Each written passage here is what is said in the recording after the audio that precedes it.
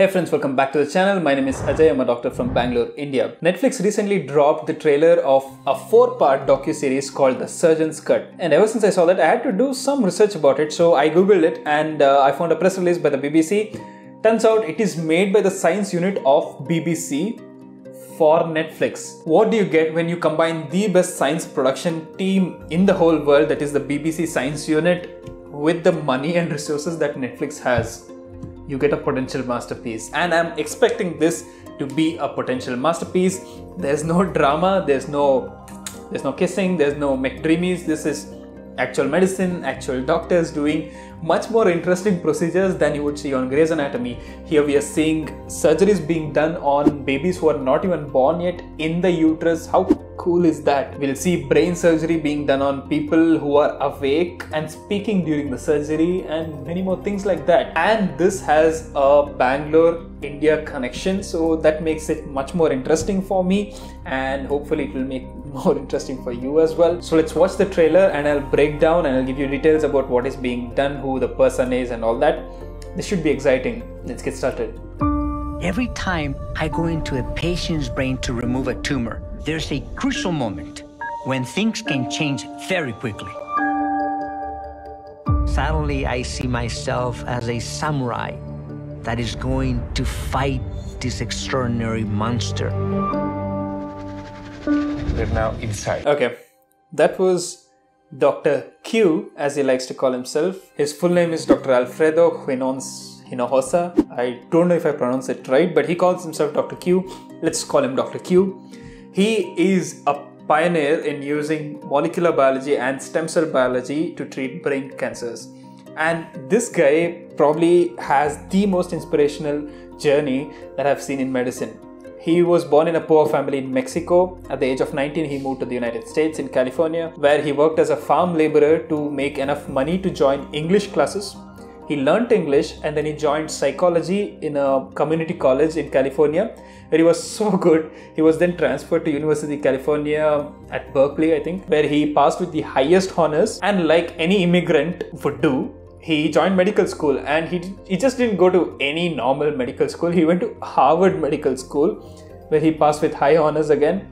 And then he came back to University College in San Francisco, where he did his surgery and neurosurgery training and his further fellowship in stem cell biology and molecular biology. So he specializes in using stem cell technology and molecular biology to treat incurable brain tumors. And the surgery he performed was on a person who was awake and speaking.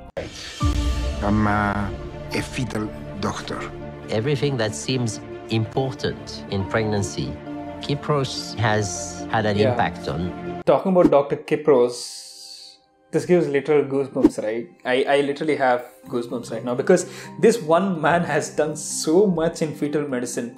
So he is a professor of fetal medicine at King's College London. That's where he studied, and he has stayed there. And he also has an organization called the Fetal Medicine Organization or something that has donated millions. I read around 45 million pounds for fetal medicine research. So he has published about 1,500 research articles, and he has introduced a lot of things that I studied in obstetrics and gynecology. So when I was reading up about him, I was like, yeah, this guy did that, and wow, this guy did that.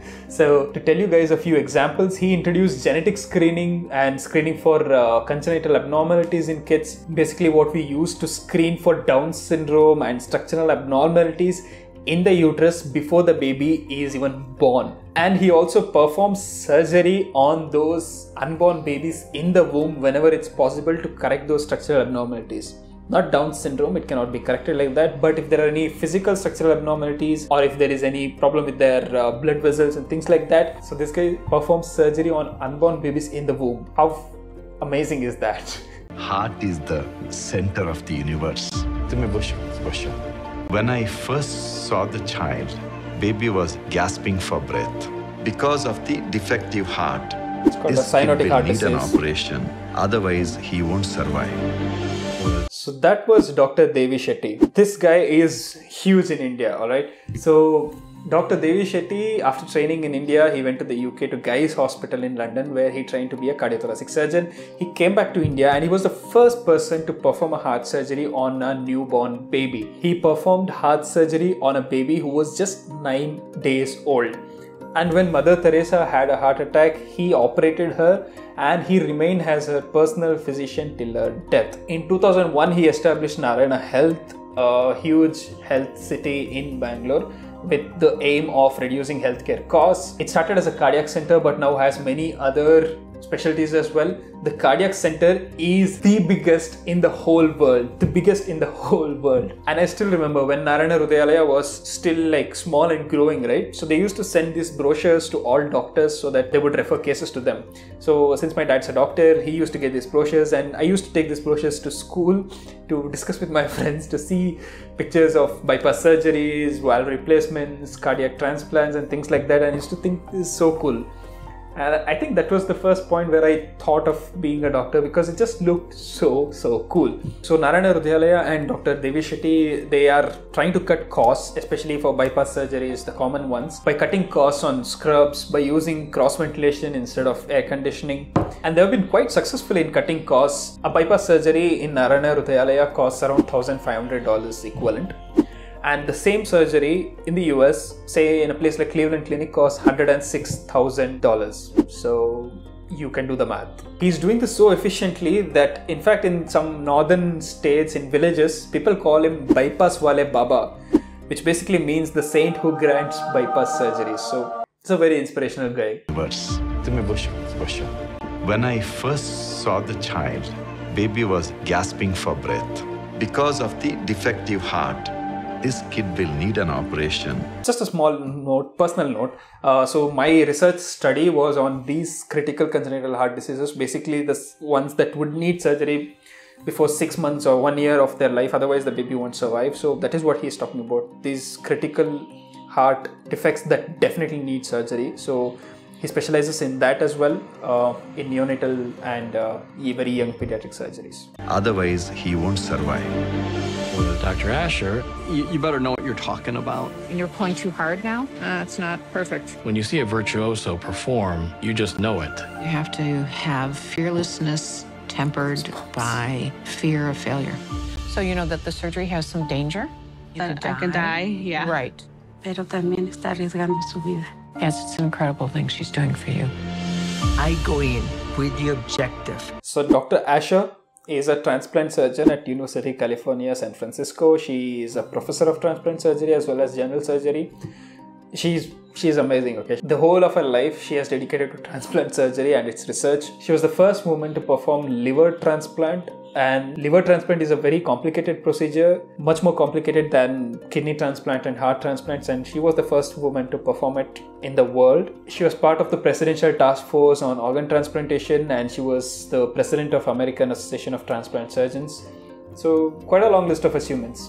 You've given them hope when they need it the most. Thank you so much. This looks like a happy heart. That's what surgery is all about.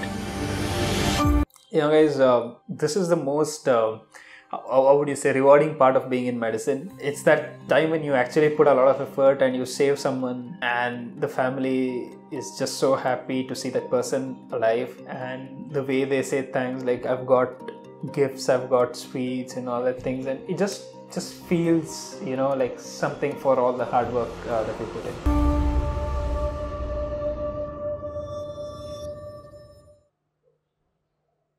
Okay, so yeah, that was the video and that was amazing. So the episodes are going to be on Netflix on December 9th. I'm going to definitely watch them, and I'll see if it makes me change my favorite subject from family medicine to surgery. Let's see if I make that change. But you know, guys, hope you like the video. If you like this video, here is another reaction video that I made recently. You will like it. Make sure you click on it and watch that as well, and I'll see you in the next video.